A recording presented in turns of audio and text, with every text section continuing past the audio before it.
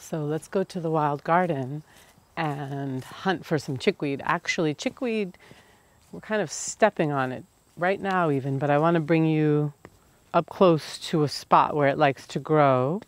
It likes to grow in rich, moist soil and part shade it likes too. So chickweed is scientifically called Stellaria media of the Caryophyllaceae family.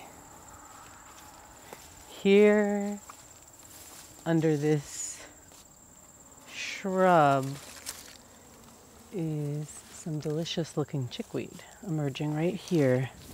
So, how are you going to know you have the right plant? How are you going to ID this? Let's give you the chickweed clues. So this looks like an awesome specimen to show you how to ID chickweed. So let's pick that.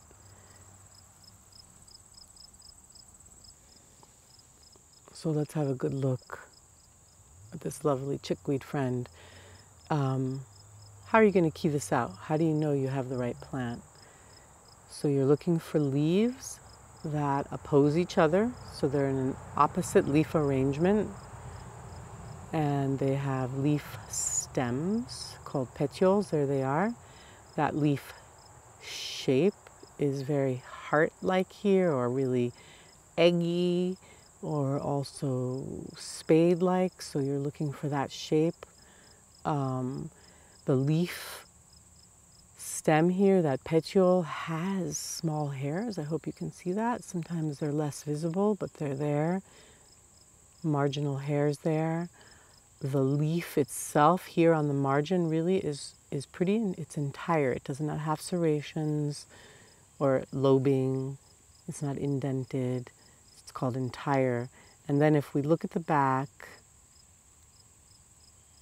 you can see there's usually on the main stem of the plant, there's this fine line of hairs, these very subtle but present little hairs. So we're looking for all those clues. Let's see what else to say about this plant. Taste-wise, smell-wise, it's extremely green, chlorophyll-rich, and mild. It does not have a lot of spice to it or bitterness or aroma. It's not an aromatic. It's really high in minerals. It's really high in vitamin C, in beta-carotene. It also has cooling qualities so that it's used for heated skin conditions, topically used for eczema, for rashes. Internally, it can be helpful for constitutions that are dealing with a lot of heat. And another thing to notice about the plant is that it really doesn't have a strong main stem, so that it does not grow very tall. It pretty much mounds on the ground, sort of crawling on the ground. It's called prostrate. In terms of use, this makes an excellent salad green. At this stage, the tender part is pretty much everywhere because it's so young, and sometimes as it matures, or it does as it matures, the main stem gets really stringy. So we'd like to remove that. But for today, we're going to actually pinch off these very delicious tips, just like that.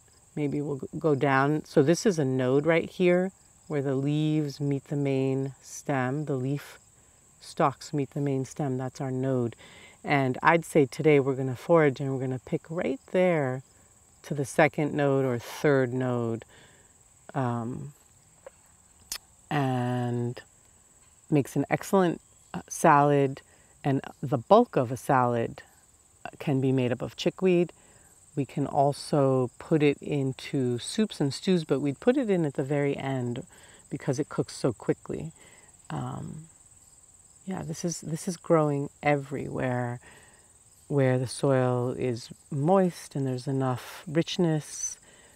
So we'll scan, meaning everywhere here on the landscape, and we want to put a good amount of this into our salad.